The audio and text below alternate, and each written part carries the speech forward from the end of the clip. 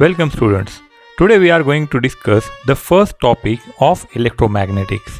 In this subject, it is very important to have a good amount of imagination. With imagination only, we can make this subject interesting and easy. You have to imagine yourself in space, like you can see in this image where a triangle is visible. This is the front view of this particular image. But if we want further details, we have to go into the Y and Z axis. Now you can see that it is in actual a prism. So the very important thing in this subject is imagination. Let us begin with our discussion. Our discussion starts with the very basic element of the universe. Everything which is present around us is made up of atoms. Atoms are very small particles. Yourself, myself, the trees, the rivers, the planets, everything is made up of atoms. And these atoms have charges inside them. We have two kinds of charges. One is positive charge and other one is negative charge. All the atoms have electrons rotating inside themselves. Now if we imagine that there is no bonding, then everything will break down and it will be scattered. The bonding is very important in the concept. We have the space, we have the force, and these charges, which are very tiny particles, we have to imagine them in a broad way. Let us compare them with the sun and solar system, where we can see there is a sun and there is a point we are representing in a zoomed way, which is nothing but a sphere. But I think we should make this sun more proper and more emissive, because sun is having emissions. So let us have this sun which is emitting light in the entire surrounding region, and the charge which is available around that particular sun is very tiny object compared to sun. But a person is a person no matter how small. These charges, they also emit the force lines around them. If it is a positive charge, the force lines goes outward as it is shown here. If it is a negative charge, the force lines will come inward. All the charges, either it is positive or negative, they exert some kind of force in the surrounding region on the surrounding things. If there is no force, everything is combined with force. If there is no force, then what will happen? Everything will fall down.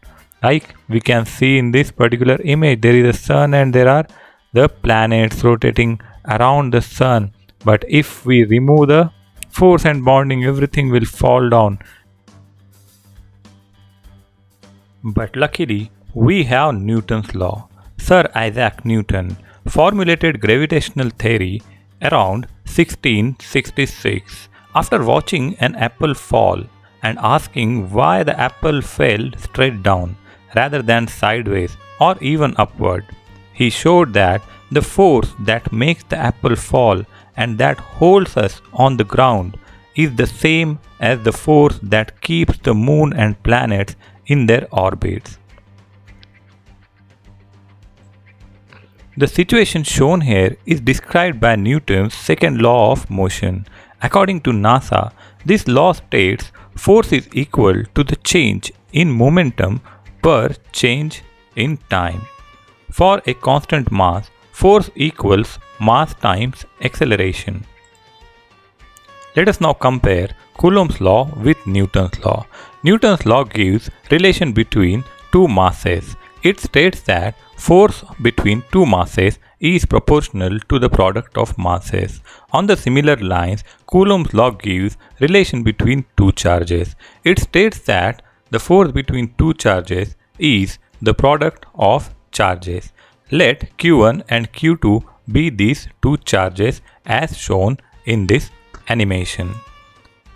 Both of them states that the force between these objects is inversely proportional to the distance between them. Say R or D is the distance between them. It is a very common logic that if any object is going away from another object, the force between them reduces with the distance increased. If someone's proximity with another object increases, the force will also increase. The force may be attractive or repulsive. If we combine these relations, we find the Newton's force is proportional to the product of masses by r square, and the Coulombs law is proportional to the product of charges by r square. The constant of proportionality used in Newton's law is g, which is gravitational force. The constant of proportionality used in Coulombs law is k, which considers the permissions given by medium for the proximity of charges. Most commonly used charge is electron. Electron is an example of tiny negative charge, but this tiny element is root cause of all the currents and all the communications we have around us. Forces. It is an experimental law of physics that quantifies the amount of force between two stationary electrically charged particles. As we know that similar charges repel each other, we have charge 1 and charge 2 here. Charge 1 is Q1 and charge 2 is Q2. If they are similar, either they are in space or in the same plane, if they are having same polarity, they will repel each other. If the charges are opposite in nature, one is positive and another one is negative, they will attract each other, like we can see in this particular animation.